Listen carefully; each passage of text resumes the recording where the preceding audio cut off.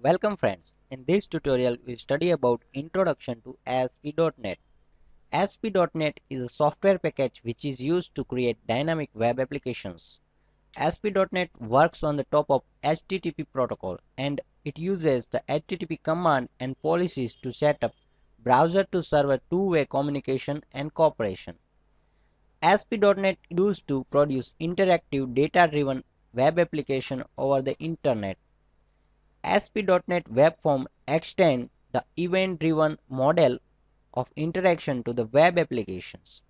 The browser submits a web form to the web server and the server returns a full markup page or HTML page in the response. All client-side user activities are forwarded to the server for stateful processing. In this figure, we can see how client send a request to the server and how server respond to that request and send a markup or a HTML code to the client. Thank you. Welcome friends. In this video we will see how to install Visual Studio. For installing Visual Studio, we need a setup file of Visual Studio. You can download it from internet. Open your setup file and run it. New window will be open. Click on Install Microsoft Visual Studio. It will take some load time to set up. Now we can see installation wizard is open. It will also take some time. Next, and you will see where you want to store your Visual Studio. Give next and now installation will be started. It will take 20 or more than 20 minutes to complete setup. So go for coffee and come after some times.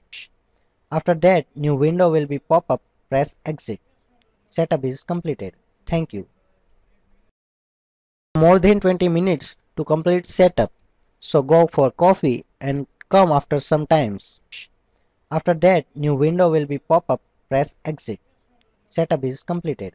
Thank you. Welcome friends. In this video, we will learn how to develop our first application. We have installed Visual Studio 2010 in our machine.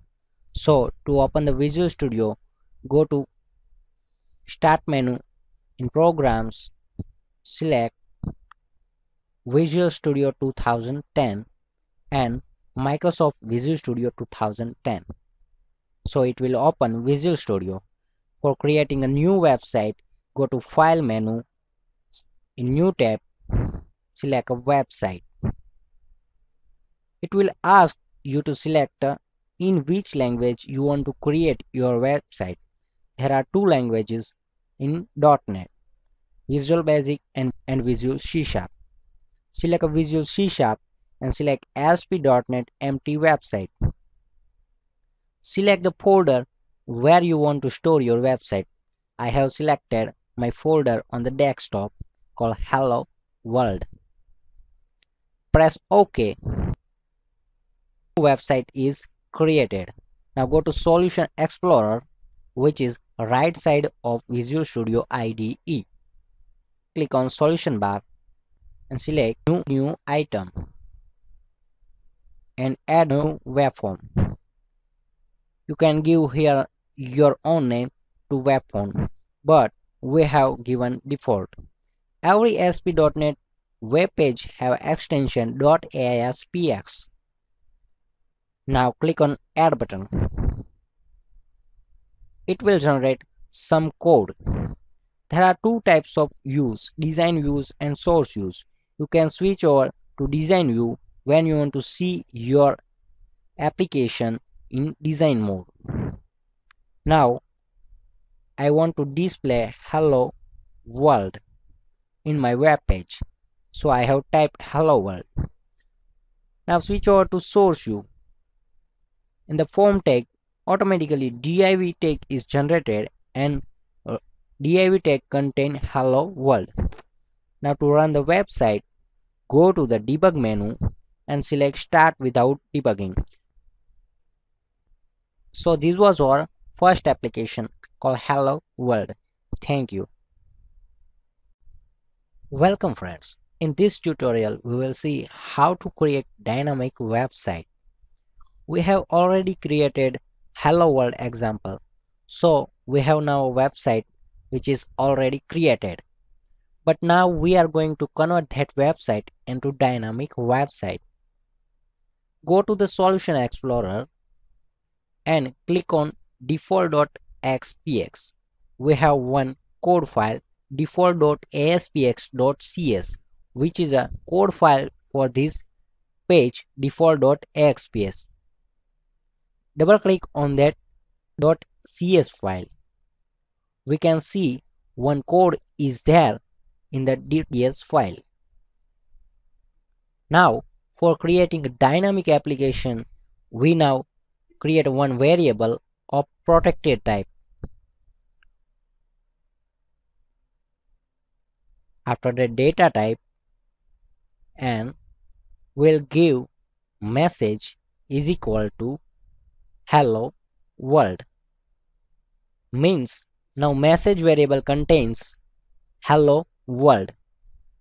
Now we want to display this dynamic variable in our web page.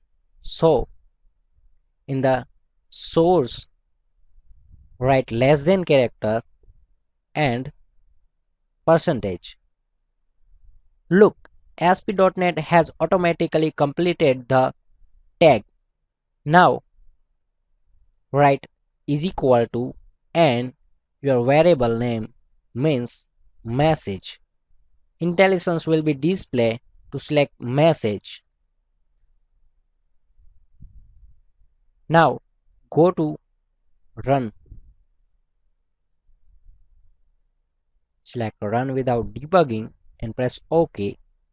We can see we have created the website which is a dynamic because we have passed the hello world dynamically at the coding time from the code. Thank you. Welcome friends. In this tutorial, we will see how to connect database to our application. First open the Server Explorer, which is the left side of IDE. There is a one data connection tab. Right click on data connection and click add connection. It will show one window in which various database type is exist. Select Microsoft SQL Server database file. I have created one database and I will connect the database with this application. So click on Browse button and browse the database where it is located. I have located my database into sample folder and student database. Click on Open and click on Test Connection to test the connection. We can see test connection is succeeded. Press OK and then again OK. Database will be loaded. Just expand the student database. Expand the tables. We can see there is a one table called student master. If you want to open the table definition, then right click on table and then select open definition. We can see various columns or fields in the database. So this way we can connect our database to our application. Thank you. Welcome friends. In this video tutorial, we will see how to present dataset in our web application. So to present the data in our web page, first go to Solution Explorer. We can see there is a new folder called app_data. We can add this folder by clicking on our project, add ASP.NET folder, and in that folder application_data. I have put my database in this folder. So when I click on student database, it will automatically connect my database to the application. So we don't need to connect each time database with our application. Now I want to display list of students. So I am going to print student list in h1 tag. Let's see, student list in header tag is printed. I will also set a title of the web page, students. Now go to design view. So now we will see how to show data list in our web page. Go to server explorer. Now drag student master table on your page. We can see one grid view is generated with the SQL data source. Now let's see by running this application. Press Ctrl F5 or directly by run button. We can see the data in the database is on web page, so we can see all the data and all the fields of the table is generated and it is displayed on the web page. Now let's see what code is generated in the source. For a data grid view, we can see HTML code is generated, which is a data grid view, and all the field is derived from the database: ID, name, address, gender, etc. etc. One more control called SQL data source is generated. In SQL data source, all the configuration of deriving dataset from the database is generated. We can see query of the selection is also there, and one connection string, which is the most important part of the database. We can see connection string name is student connection string. This string is from web config file. So let's go to the solution explorer and open web config file. There is a one connection string, student connection string 1. Complete path of the database is given in the connection string or database in application underscore data folder. So there is a SQL Express is needed. There is a one attribute called integrated security. If you want to provide authentication at a time of database access, then we have to set this field as a false, but we don't want to do that. So this is a way of presenting a data set from the database. Thank you. Welcome friends. In this tutorial we will study about forms. In the web form we can place various elements like a text box, buttons, radio button and checkbox and other also. So in this example we will see how to send the data to the server using the force back. So let's create a code for a form. First I'm writing h1 tag. In h1 tag, this is the example of form. Now go to toolbox and select label control, which is a server control. When double click on the label of a toolbox, the code of label will be automatically generated. Now go to design view and click on label control and right click on label control and select properties. Properties are the various attributes to set various views and format the label. ID property is used to identify the label at the coding time uniquely. So I am going to set this property with form label. Now from the toolbox I am also adding one more control. It is a button. Button is added automatically and I am setting its properties, which is text properties, which I want to display in button hit me. Now double click on the button, the code of form. So let's run and check. Now let's click on the button. we can see the value of the label is changed. This is an example of form. So this way we can use form and we can retrieve data from the text box, and we can request using that data to the server, and server will respond to our request. Thank you. Of form. So let's run and check. Now let's click on the button. We can see the value of the label is changed. This is an example of form. So this way we can use form and we can retrieve data from the text box, and we can request using that data to the server, and server will respond to our request. Thank you. Of form. So let's run and check. Now let's click on the button. We can see the value of the label is changed. This is an example of form.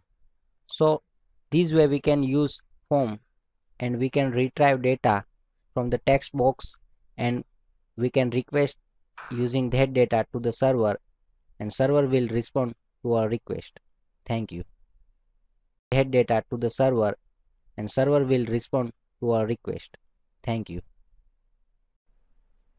Hello friends, in this tutorial we will see how to separate presentation logic and the code. So go to the Solution Explorer and add new item and select web form. Below, select place code in a separate file. This will create separate file for the coding. Change the name of the page separate example and click on Add. Now go to Solution Explorer.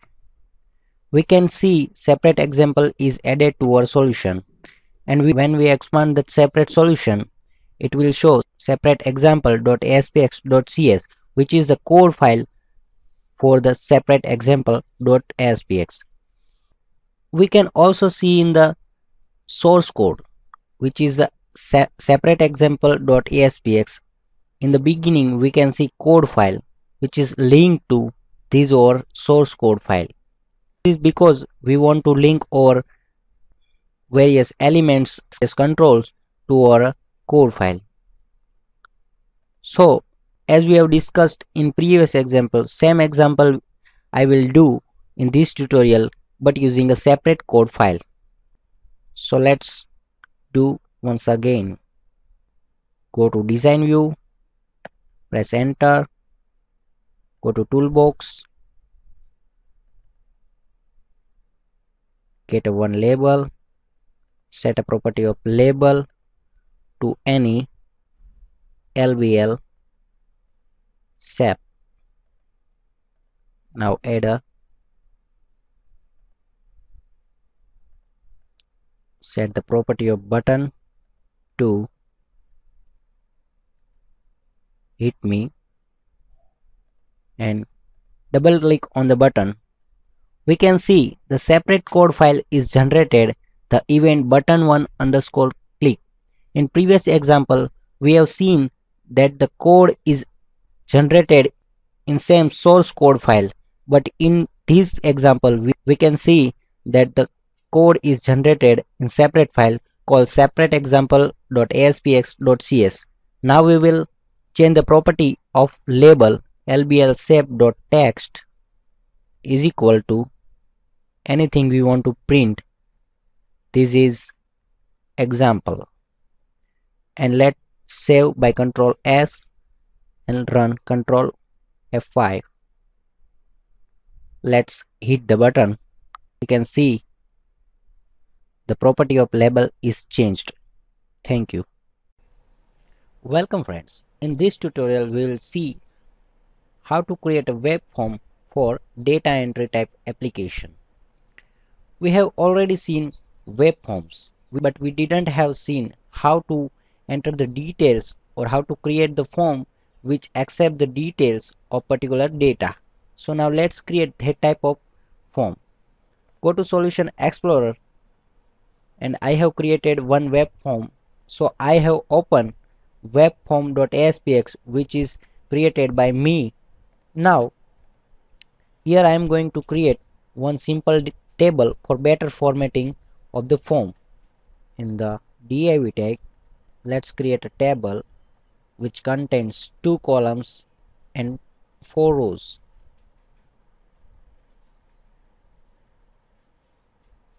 Now I need a 4 rows, so I will just copy and paste.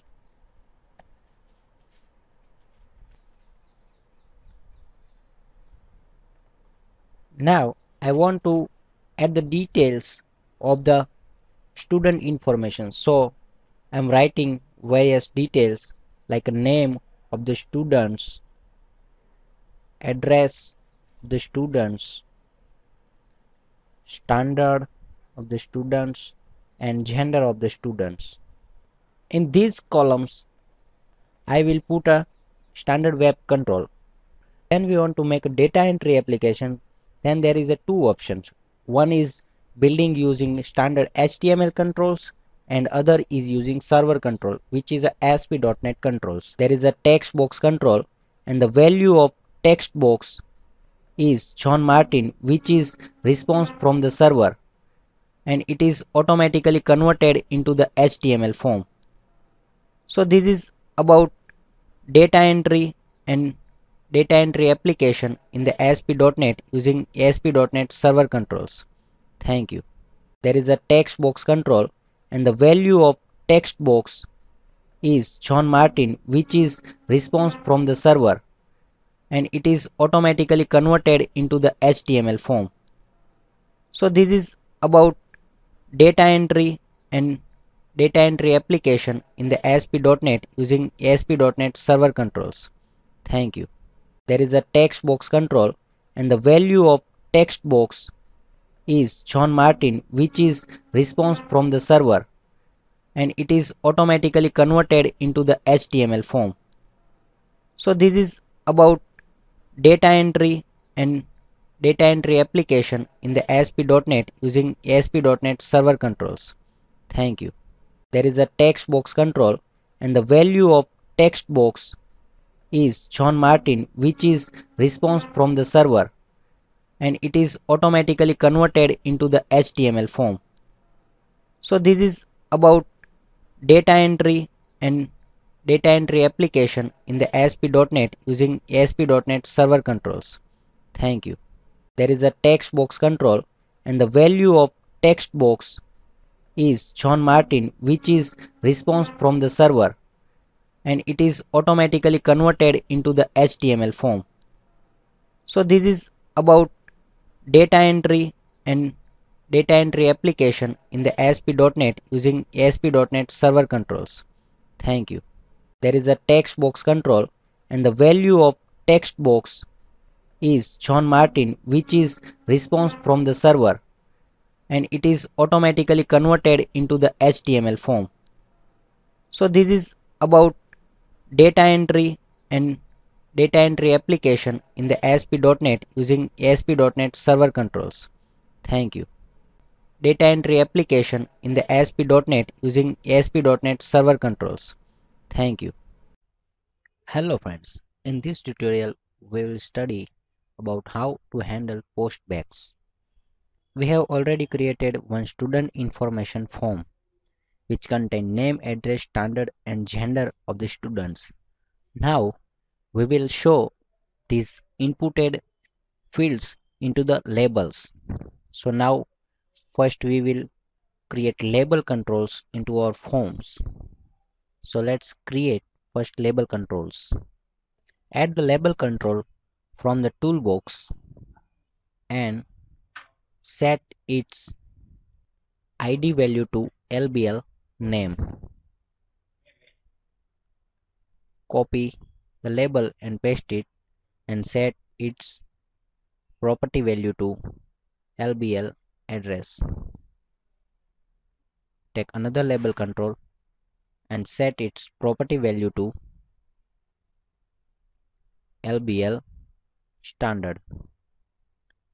and take one more, set id to LBL gender. Now we want to change this labels text property to appropriate field which is inputted. Means now we want to handle post back event of submit button, and we will code it. So now we want to give LBL name dot text, and we will assign value into this label from text box called txt name dot text. So when we input value into text box and click on the button, then label LBL name will contain the value of the text box. Now similarly, we assign values to other labels from its appropriate text box. LBL gender.text is equal to txt gender.text. LBL standard.text is equal to txt standard.text. Now let's run and check. John Martin in the name, address is Wall Street, standard is 3, and gender is male. Now click on the submit button. When we click on the submit button, we can see the values of the label is changed dynamically and at the runtime.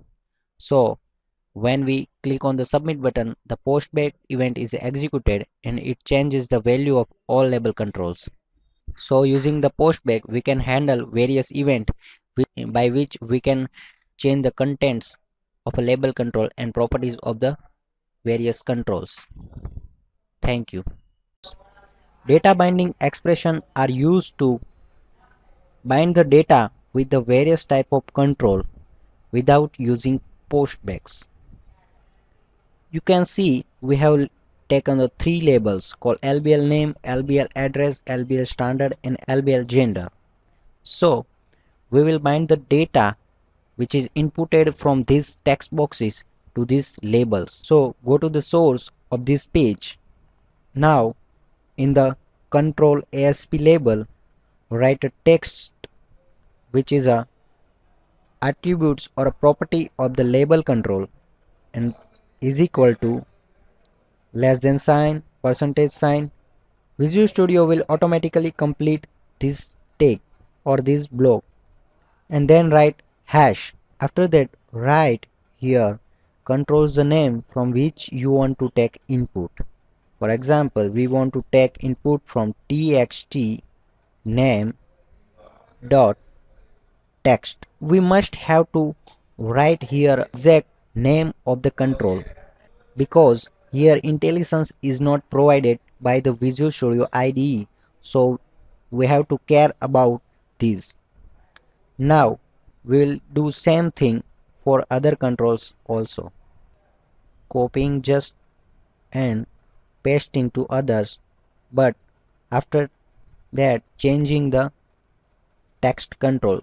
Here is it txt address, other is txt standard, and then txt gender. Now go to the design view. Now click anywhere in the page so it will show code behind. Now you can see the page load event. Page load event is executed each time when page is loaded. When post back event of particular control is executed, then page load event also will be executed. So to enable the data binding expression, we must have to call data binding method. So write page dot data binding braces and semicolon. It will call the data binding method. Now go to the web form and run. Now enter the data in the text boxes. John Martin, address is Wall Street, standard is 3, and gender is male. Now click on the submit button. We can see data from the text box is delivered or copied or assigned to the label controls. So using data binding, we can do actions like a submit or post back event, but it will just assign the value, not execute code. So this was a data binding expressions. Thank you. Welcome friends. In this tutorial, we will study about variables. Variables are used to store some value. You can see we have created one page. In this page, you can see there are two text boxes. First is for accepting first number, second is for accepting second number. In this application, we will do addition, subtraction, division and multiplication operations.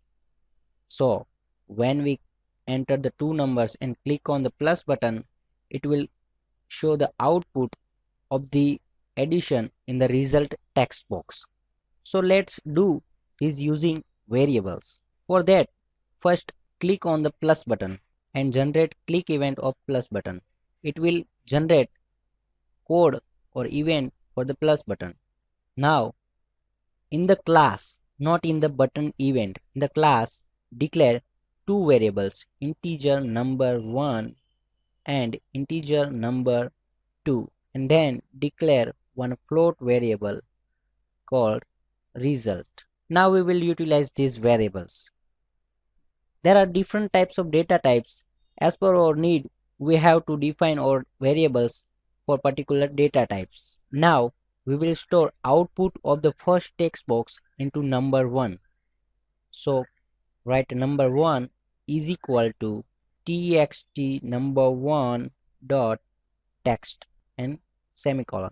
The text box number 1 dot text will return a string value, and we are storing this value into integer type variable.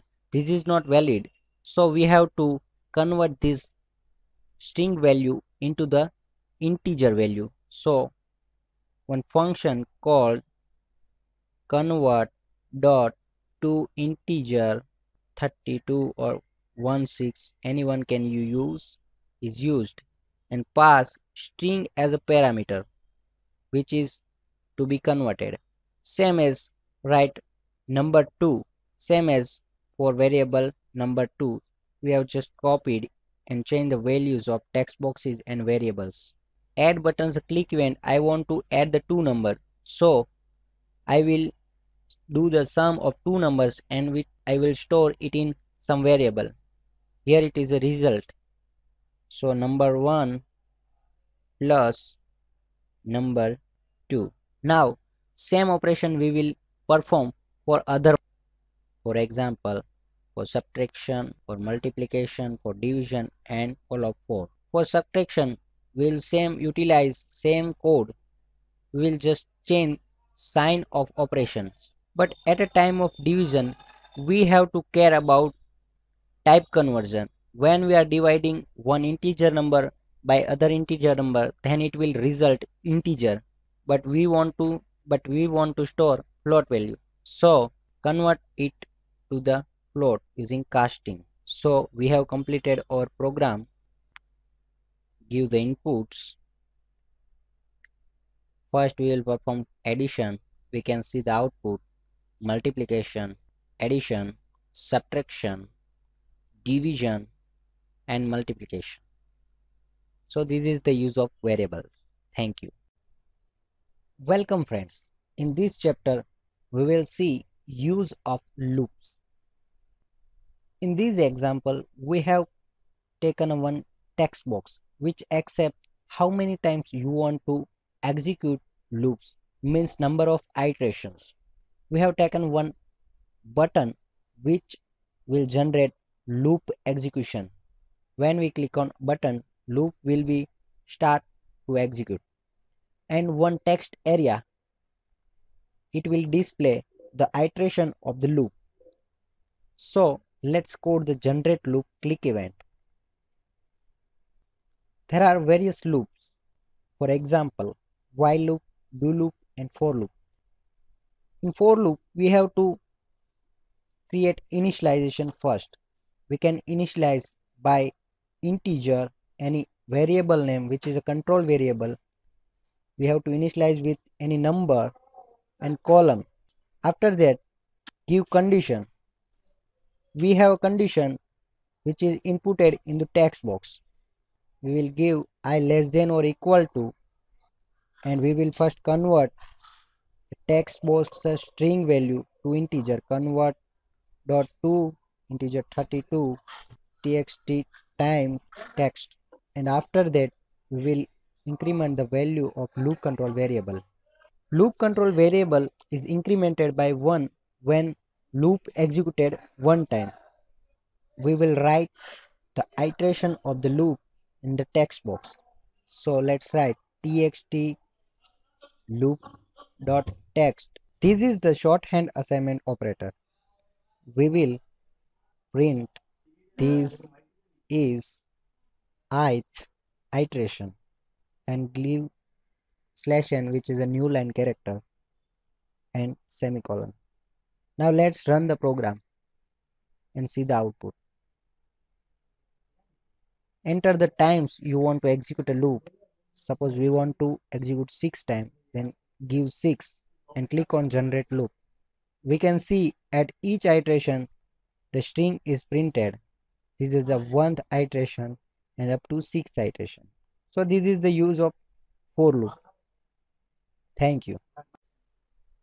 Welcome friends. In this tutorial we will study about functions. Function is a block of code which can be called repeatedly. So now let's define functions. We have one web page which is student information form. Now I want to design function on. When I click, that function must be called. So that function retrieve the value of the page which is entered in the form. So to define a function, I will give first access specifier, after that return type, and then function name which is retrieve, and you can give optional arguments. In this example I want to just assign values to the label which is entered in the text boxes. So lbl name.text is equal to txt name.text, txt address.text is equal to lbl address.text is equal to txt address.text. Now we have assigned values to the label. Now we have to call this method. So to call this method, just write function name which is retrieve and braces. Now let's define another function called clear, which is also public. In clear function we will clear the contents of the text box. So txt standard.text is equal to null value txt gen.text is equal to null value, and all other text box we will assign null values. So it will clear the text boxes. Now go to the web form which is a design page and add new one button. Set its property to button clear and set it text property to clear. Now on the clear button, the click event, we will call clear function. Now let's see output. First we are entering different details in the form.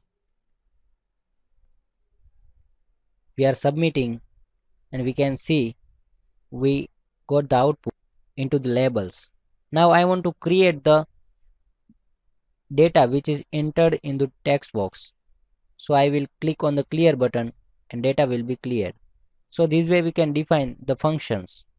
We can also define parameterized function and function with return type. So this is the funda of C#. Thank you. Welcome friends. In this tutorial we'll study about how to create web controls. Web controls are the special features provided by ASP.NET. When we want to define some common features, then we can use web controls. For example, in our page there is some links and headers. These links and headers are common to all pages. So we have to copy just this code and we have to put this code in all pages. But if we don't want to do this, then we can use web user control. So web user control saves our lots of times and it can be reusable. If we change the user control, then change will be reflected in all other pages that inherits that user control. So to create a web user control, go to Solution Explorer and right click on Solution, add new item and select web user control. Give name to web user control. We are giving header. The extension of web user control is .ascx. Place this code in separate file and click on add. So we can see one control line is generated which shows language is equal to C# and code file is equal to header.ascx.cs, which is our postback code file. So now we go to our web forms and we open the source. We just cut our header and put it in user control. Now let's see design view of user control. We can see we have created this user control. Now if we want to put this user control in our form, then go to our form, put your cursor. When you want to put user control, go to Solution Explorer, just drag this user control to that cursor. You can see user control is placed in our web form. So now we can use this user control in other forms also. So this saves lots of time in our web application and it is the main use of web user control. Now let's run it and see what is the output. We can see user control is at the header of the page. So this is the main use of user control. Thank you. Hello friends, in this tutorial we will see how to register web user control. There are two ways to place our user control in our page. One is by directly dragging and dropping in our page and other is by registering user control to our page. We will see second method for registering a user control. For example, we want to register our user control for this page. So to register user control, first type a less than sign. We can see the IntelliSense will automatically give us some options.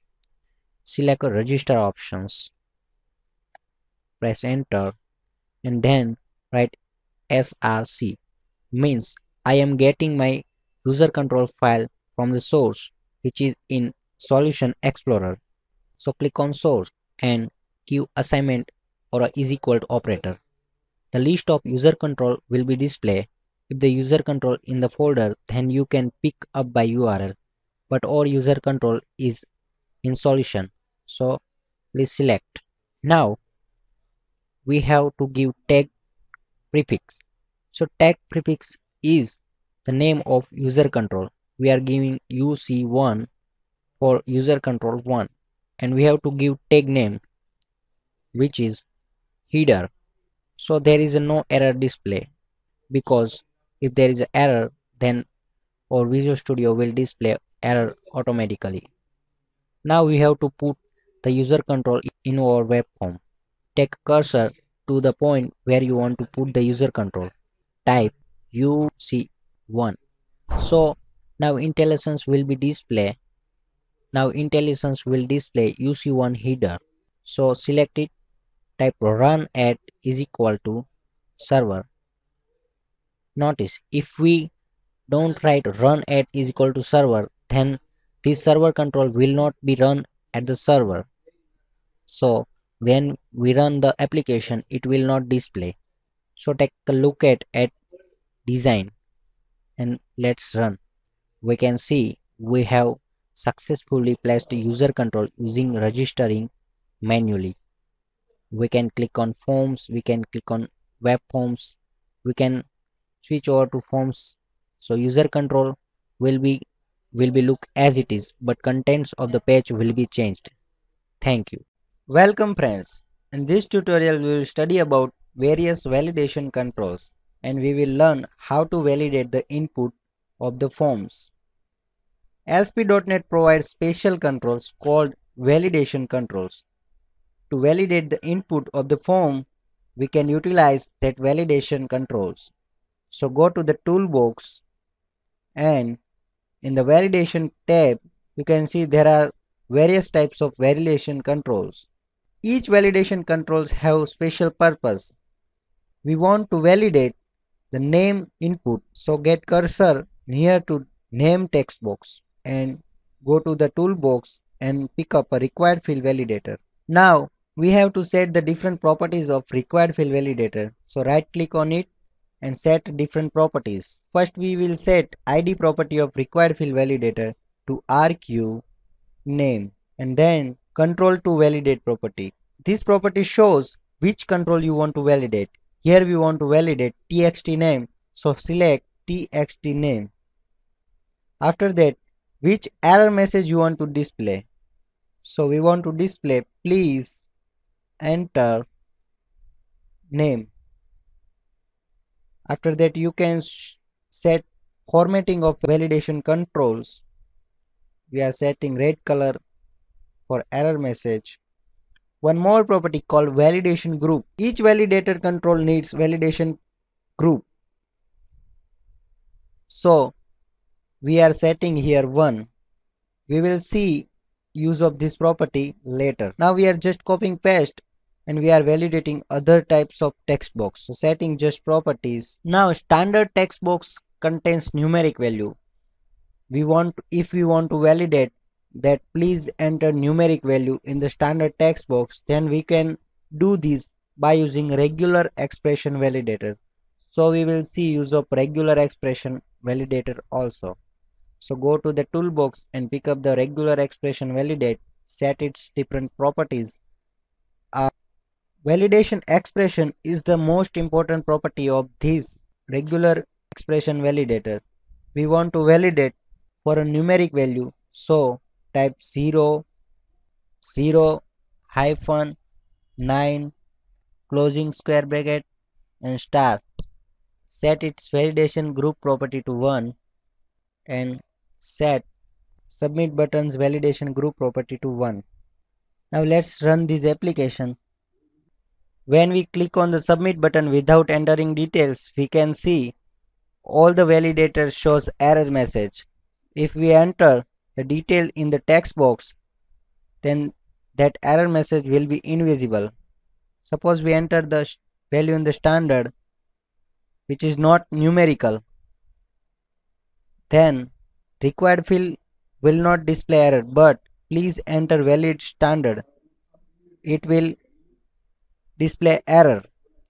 And if we enter valid standard, then it will also be invisible. So this is the use of validation control. Thank you. Welcome friends. In this tutorial we will see how to control validation display message. We have already validated our form. Now we want to display our error message in iterative way. So let's first set required fields and other validators text property to star. After giving text property to star, go to the toolbox and select validation summary control. This control is used to show the validation summary in which controls are showing errors. So go to the property validation summary. We don't want to change the validation summary's ID, but go to the show message box property. When we want to display error in the form of message box, then you can set this property to true and set the show summary property to true, because we don't want to display errors in the form of text. Set the validation group property to 1. Now let's run. Press submit without entering details. So we can see one message box is pop-up in which various errors are written. Please enter name, please enter address and others. Now you can see standard controls contains two validators. One is for required field and one is a regular expression. When regular expression is not in use, then it leaves some space. So we want to remove this space. So let's do this. Go to the required field validations properties and give display property to dynamic.